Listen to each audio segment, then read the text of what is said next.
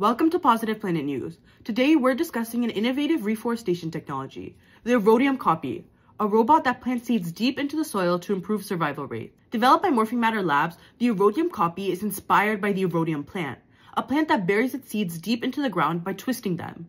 The robot copies this process to increase germination rates even in harsh conditions. The robot is made out of oak wood, meaning it's sturdy, biodegradable, and has a minimal environmental impact.